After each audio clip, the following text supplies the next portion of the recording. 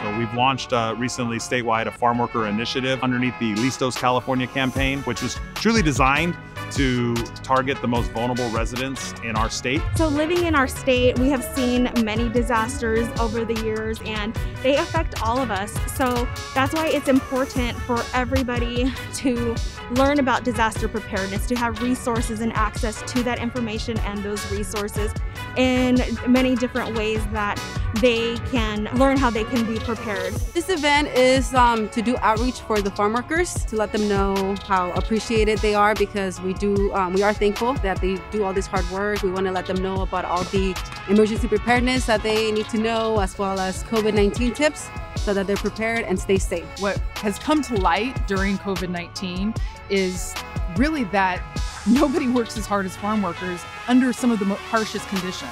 And not only did we have COVID-19, a big part of what we're doing is launching the Listos Farm Worker Guide.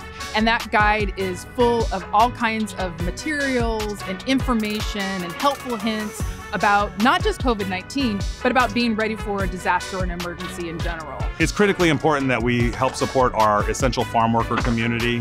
These are folks that are geographically isolated, they're linguistically isolated, they have lack of access to a wraparound of support and services and healthcare. I'm really happy and excited to see is about 30 different agencies from our local and about 9 different agencies from the state are providing exhibits that are providing interactive booths, not just passing out paper and giving out resource information in language, but they're actually giving them tips, tools, and different resources that they can use, like masks, sanitizers, bandanas. This event, honestly, it's very close to me because I have family that are farm workers. It hits home. I remember one of the early conversations I had with my grandmother as a young kid, my abuela. She sat me down and she said, "Mijo, you are white presenting, you are male, you're gonna be in the spaces and places that our people have never had access to. You have to fight for our people."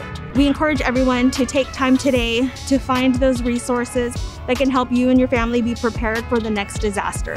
Disaster response and disaster preparedness is a whole community effort, especially in our state where we experience a lot of disasters all year round. Because of COVID and because of the limitations of being in person, a lot of in-person support systems have gone away. And we know that hard to reach communities require in-person events with people that they trust and people that they know. It's just really awesome to come together as a community, see people who've been in community working for decades here after months and months and months of COVID to be in person together doing this work. This event was one of the most inspiring, effective events that we've had and that I've seen in a long time.